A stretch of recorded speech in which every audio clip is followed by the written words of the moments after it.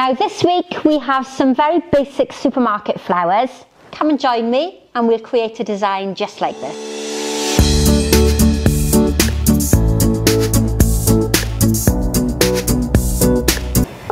Today's design is part of our supermarket flowers series, where I'm showing you how you can create some really simple and easy design using some supermarket flowers. Now this week I have a bunch from Morrison's, so if you're here in the UK you can pop out and buy a bouquet. It's called Diva and it cost me £8. I actually bought 2 bouquets because I've used them in a video that you're going to see in a couple of weeks' time. And in that bouquet, or in each bouquet, were 3 cerise coloured Gerbera, and I was particularly attracted to these because the colour is quite striking and very vibrant. There was also some foliage and there was a palm leaf in there as well, but I didn't feel the palm leaf was an appropriate foliage to use in this particular design, so I'm keeping that for something different.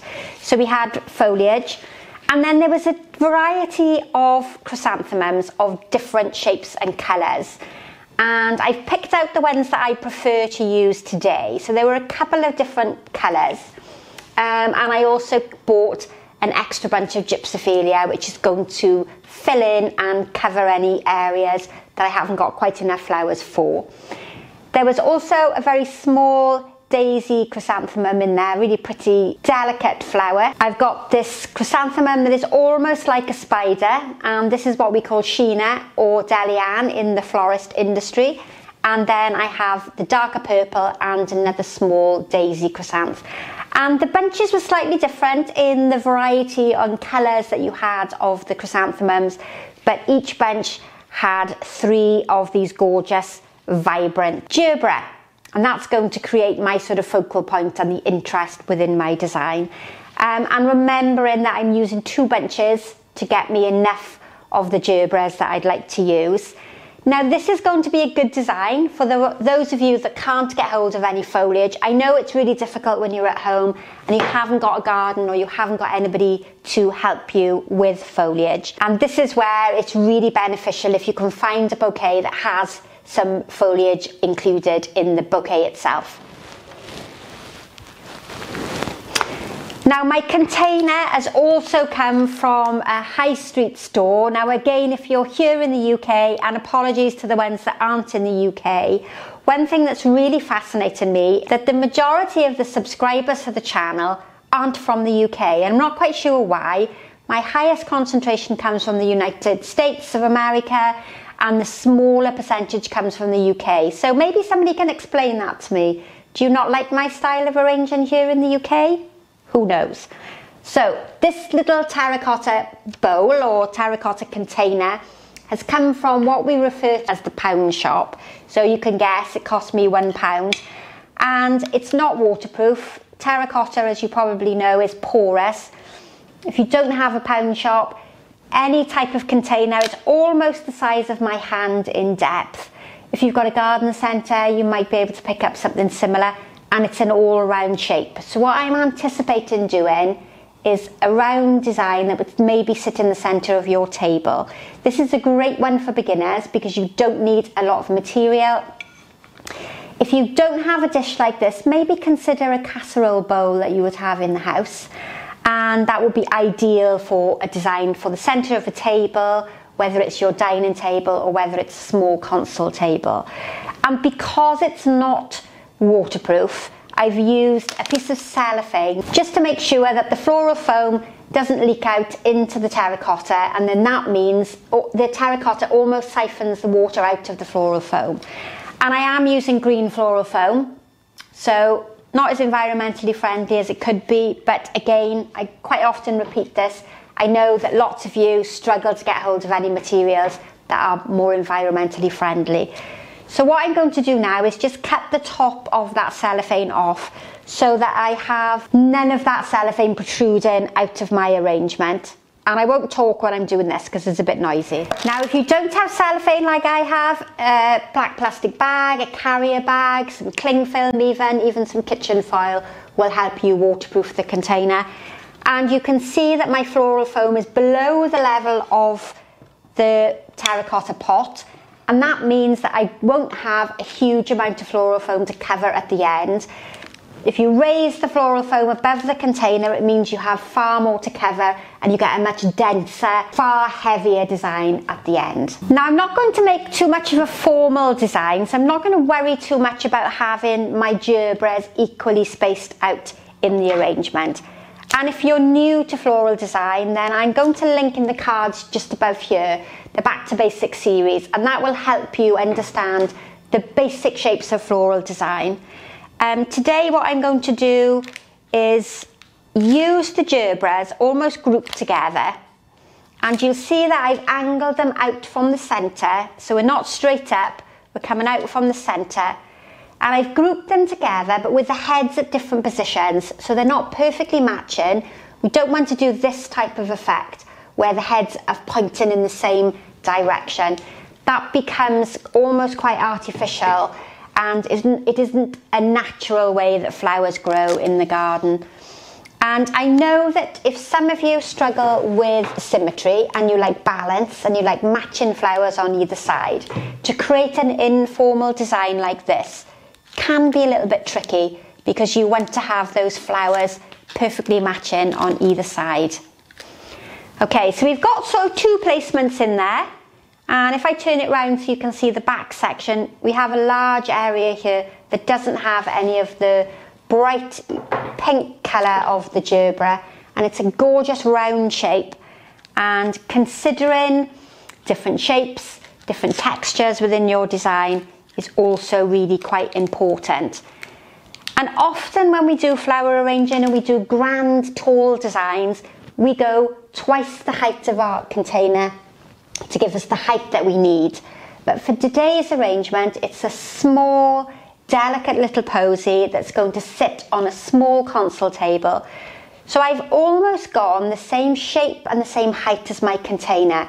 So if you imagine that container being turned upside down on the top, that's roughly the height and the size that I'm trying to achieve.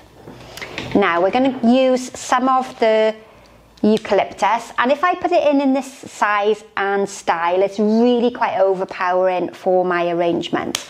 So what I'm going to do is I'm going to cut it into really short little pieces. So I've got myself 5 or 6 pieces out of that one stem. And the beauty with this type of arranging is if you're at home and you're arranging just for pleasure at home, you could have them in the vase for a couple of days where you use the foliage at their full length. You can have it just in a glass vase, sitting on your windowsill. And then when the flowers start to become a little bit jaded and they're starting to fade, you can cut them shorter and use them in an arrangement just like this. So you almost get double the value of your flowers. So you'll see with this tall stem, I'm going to cut it in several places, just underneath or on top of even where the gap is in the stem. So where the leaves start to come out of the main rib, I'm just cutting it on the top there. Beautiful smell of eucalyptus as you cut into the stem. But this is going to give me 6 or 7 little pieces of the eucalyptus, and I'm going to just dot them all through the middle. No particular placement, just so that we cover as much of the floral foam and we introduce a different shape and a different texture into the arrangement. And quite quickly, we've got a really pretty design starting to take place. Gorgeous colours. That grey tone alongside the pink is really quite spectacular. Now I'm going to introduce some gyp, and quite often gyp is the last thing that I put into a design, but because I almost want the materials grouped together, I'm going to place it in as if it's a flower rather than a filler flower. Now we tend to refer to anything that's soft and fluffy like this as a filler flower, and as the word says, it fills a gap. Gypsophila, September flower, or solid aster even work really well as almost like a cloud over the top of the flowers. But what sometimes happens is you overfill with the soft filler flower and then you lose the characteristic shape that you've worked really hard on designing. So what I'm doing is, rather than covering the whole arrangement with Gypsophila, I'm doing little pockets and little clusters of the foliage. Again, if we think about the texture, that white, soft, delicate texture alongside the big, robust Gerbera works really, really well together. And it introduces a softness and a really pretty, interesting colour and shape. One in the middle, not perfectly in the middle, and then just this last section on the side here to fill in. And if you don't have Gypsophila, you might have some more foliage that you can get hold of from your garden, or it could be another flower type. So if you select a mixed bunch in the supermarket and you don't think it's quite going to fill all the spaces, maybe pick something to go with it, like a bunch of roses or some tulips at this time of the year. But you'll see there how those two colour combinations work together. And you could, if you had another bunch of Gerbera and just Gypsophila, just continue in that same manner until you've run out of flowers. Now I'm going to start introducing some more colours and more textures, and as I've only got one of this little chrysanthemum, I'm going to put this in the centre of my design, but I'm not going to stand it directly upright, because sometimes that can almost look like a big cherry on the top of your cake. So I'm going to angle it slightly to one side, and then it doesn't look quite so dominant and quite so obvious on the top of the arrangement. And we've got some fabulous colours working there together.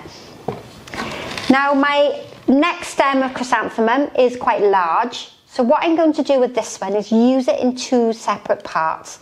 So I'm going to cut it roughly in the middle, so we end up with two stems from that one main stalk. I'm roughly the same size as my scissors, or if I compare it to my hand, roughly the same size as my hand. And that's the same sort of size that we're going to be cutting the remainder of the flowers. And you can see it tucks in really nicely there on the side. This whole piece, as it is going to be far too tall added into the design in that length. So this time I'm going to take off the heads. Again, I have 3-4 heads as opposed to the one stem. And I can now introduce them, and I'm grouping everything together. I'm not going to dot them out throughout the arrangement. I'm going to add them in together so we've got far more impact. And this is what we would refer to as a grouped and textured floral design. So we have lovely dominant sections of the flowers. One little stem here on its own. And this next bunch or next stem that I'm going to use is the same variety of chrysanthemum, but it's more open, so you can start to see the yellow colouring on the centre of a single chrysanthemum spray. So let's get a couple of heads, and this time again the stem itself is too big to be used together, so I'm going to introduce the stems in the arrangement alongside one another. So it looks like it's one stem, but actually it's 3 small stems put together. And I've aimed them at different directions. I haven't matched them alongside one another. And if you think of the bunch and the way they would naturally grow, they're facing in different positions. They're different heights. The flowers have different sizes. Don't try and make it really, really perfect and line all the flowers up together. So if I just show you 3 together, if we line them all up so the heads are matching, it's too severe. It's like a row directing you from left to right. We need to give each flower type its own position within the design itself. Now I have a nice gap here, and in between the foliage I can place 3 little heads, and 3. We're often told in flower arranging to arrange in 3s and 5s, and it does apply quite well in traditional flower arranging, but we don't do it in all types of floral design. And you know, if you're arranging from home, you don't need to stick to the very severe rigid rules, because the bunch of flowers that you might have might not have the right quantity of heads within the bunch itself. So don't worry about it. So now we're going to look at the 2 stems we've got left. I'm going to start with a bigger head. This is almost like a spider chrysanthemum that was very popular in the 80s, which is when I started floral design. Again, it's got a fabulous texture. The shape is very different to the other chrysanthemums that we've already put in. So we get a real variety in shapes and textures. And I'm grouping them together again so that you get that emphasis. And the colour is completely different to the chrysanthemum alongside it, so we get contrast, which is really important. And what I've also done in this design, I've thought very much about scale. Scale and proportion is really important. And I've picked flowers that have a very similar size to them, and that makes your design flow really naturally and creates rhythm and repetition. It makes your eye move through the design naturally. If we went and put a huge hydrangea head in here, or a very big open garden rose, it would be very much out of proportion with the rest of the design, and it would become very dominant and very overpowering. So think of scale and try and choose flowers that start small, get a little bit bigger and a little bit bigger and a little bit bigger until we get to the main flower, which is in this case is the Gerbera. And then you end up hopefully with quite a pleasing floral design. So far my flowers are almost sitting on the rim of the container, so that if we look under this section here, you don't see any of the floral foam or that cellophane that I used to line the container. Right, so we've got one little chrysanthemum head in the creamy ivory shade, and I think he's going to dot in quite nicely under here. And this one is on its own, doesn't have any friends, don't worry about it too much.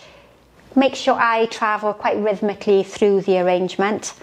And if I tip it forward, you can see how that's coming together really nicely. And you might notice that all of the flowers that I've got in this design would be referred to as a round shape. I haven't got anything tall, I don't have anything spiky, nothing with a linear shape to it. And that's a good way of learning the basic rules with creating a posy. Stick to round flower types until you get a bit more confident, and then you can start introducing some spiked flowers, maybe something like maybe a veronica or a stock. Now my final flower is the very pretty and delicate little chrysanthemum. This is what I would refer to as a Santini chrysanth. It's very small and very, very fragile looking, but quite robust like all chrysanthemums are. And another benefit of a design that's made like this, where it's close to the floral foam, it means that the water doesn't have to travel too far up the stem, so that the flowers tend to last that little bit longer. Gerberas in particular aren't a great lover of floral foam, so they really appreciate being low to the foam. It means the water only has to travel an inch or two up the stem, and it really does help those flowers stay alive a little longer and gives you real good value for money. So this is what I would refer to as a grouped or textured floral design, and at this stage I'm finished. Quite a quick and simple design to do. All round grouped and textured posy. I hope you've enjoyed that one. Really good one for beginners. Now of course I haven't mentioned the secret Facebook group that I've recently introduced. You have to search for Sharon's Innovations group. Don't just like, you have to join. You can join, you can share photos, you can talk to me. It's a much easier way of me managing the YouTube channel. I really want to grow a floral community so that we get to learn from one another. And if you're enjoying the tutorials, thank you so much for returning time and time again. If you're new, hit that bell to be notified every time I upload a new tutorial, and please subscribe to the channel. It doesn't cost anything, but you get to see me and some new floral designs each week. So thanks for watching, and goodbye for now. See you very soon.